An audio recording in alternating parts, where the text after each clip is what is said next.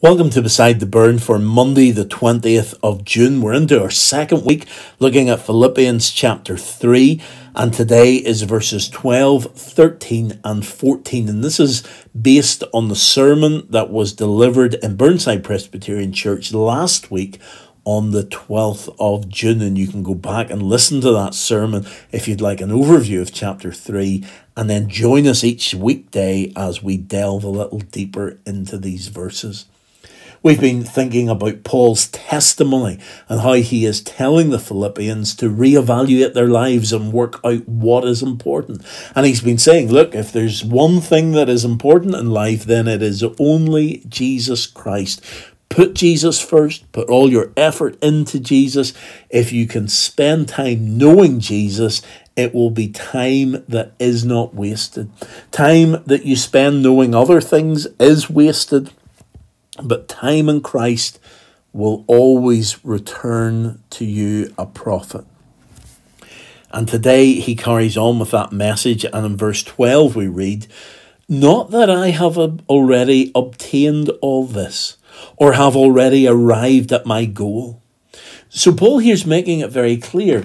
Look, I realize that this is difficult, and you may think that because I'm the one who planted the church, because I'm an apostle, because I am held up as an example of others, you may think that I've got all this sussed, but it's not something that you can do because you're not as important. But Paul's saying, look, that's not the case. I have not got this all sorted out. I have not already obtained all this. I've still got a long way to go. And therefore, if you haven't got it all sorted out and you still feel as though you've got a long way to go, then we're going to do this together. That doesn't mean that you failed. It doesn't mean to say that you're a terrible Christian. It just means that you are striving to be better and to do what Christ wants you to do. And in the second part of this verse, he deals with how we are to try and obtain it, how we are to try and put things right. He says, I press on to take hold of that for which Christ Jesus took hold of me. And there we've got the two sides of the one coin, where Paul is working, but Christ is working. Now, again, as I've said before, this is not conversion. Conversion is a work of God. God comes and dramatically intervenes in our lives and changes us. It is God's work. There's nothing that we can do in conversion. We simply respond to the call of God and we accept him and trust in him. But here what Paul is talking about follows on after conversion. And it's the process of sanctification, becoming sanctified, set apart, holy, becoming more like Jesus. And Paul here is saying, I press on. There's something that Paul has to do. He has to put the effort in. He has to do it. That's what we're all called to do, to read our Bibles and to obey the word and to live it out day by day in our lives. But as we press on to take hold, we're taking hold of that for which Christ Jesus took hold of me. We are taking hold of what Jesus has done for us.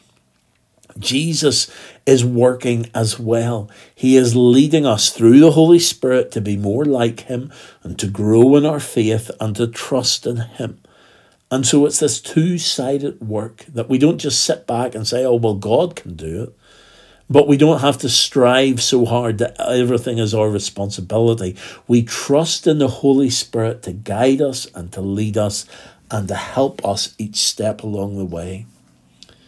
Paul continues, brothers and sisters, I do not consider myself yet to have taken hold of it. Paul knows that there's more to come, that he has to keep striving and working, and that one day it will be his when Christ returns and he is resurrected. Then this will be his. But one thing I do. So he says, look, I know I don't have it all. I haven't got it all sorted out. But there's one thing that I do, and I encourage you to do the same. Forgetting what is behind and straining toward what is ahead, I press on toward the goal to win the prize for which God has called me heavenward in Christ Jesus. We're to forget what's behind. We're to forget our sin because Jesus has dealt with it. We're to forget our disobedience. We're to forget all the times that we have let God down because Jesus has wiped that clean.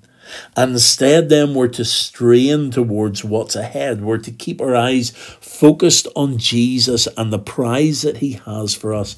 And we are to keep going in his name. Paul says, I press on toward the goal. He's wanting to win the prize. He's wanting to do the best that he can, recognizing that so much of it comes from God, from which God has called me heavenward in Christ Jesus. But Paul is doing all he can to make sure that this is his, that the opportunity doesn't pass him by, that he doesn't miss out on what God is offering, but he trusts in him and finds hope in him.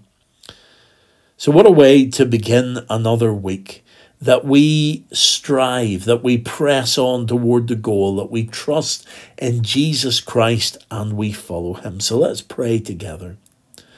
Lord God, we thank you for the example of Paul, and we thank you for his honesty that he has not got all this sorted out, but we praise you, Lord, that he is indeed the one who is to be glorified and the one who is to be lifted on high.